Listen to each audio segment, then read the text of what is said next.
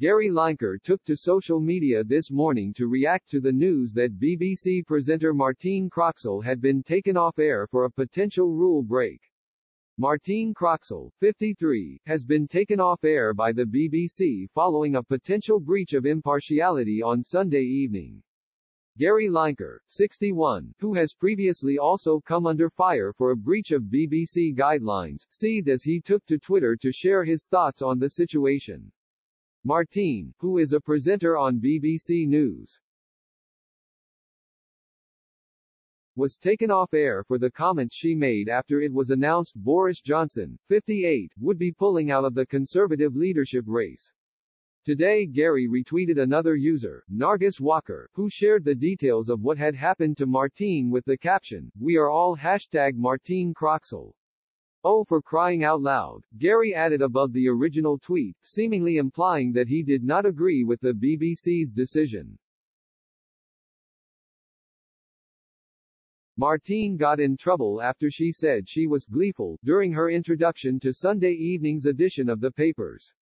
She made the remark at 10:30 p.m., which was about 90 minutes after Boris announced he would not be standing in the leadership contest. Martine told viewers, "Well, this is all very exciting, isn't it?" Positively beaming, the presenter continued, "Am I allowed to be this gleeful?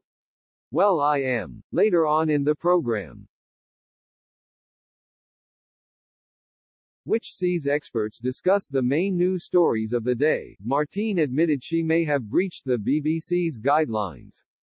This came after she laughed at one guest's comment mocking the former Prime Minister. "I shouldn't probably laugh," she said. "I'm probably breaking some terrible due impartiality rule by giggling." Following the news presenter's comments, a BBC spokesperson issued a statement to express.co.uk. They said, BBC News is urgently reviewing last night's edition of the papers on the news channel for a potential breach of impartiality. It is imperative that we maintain the highest editorial standards. We have processes in place to uphold our standards, and these processes have been activated. The PA News Agency has reported that Martine will remain off air until the investigation is complete. Gary has also faced criticism for breaking the BBC's impartiality rules, with the broadcaster ruling that he had crossed a line when he tweeted about the Conservative Party earlier this year.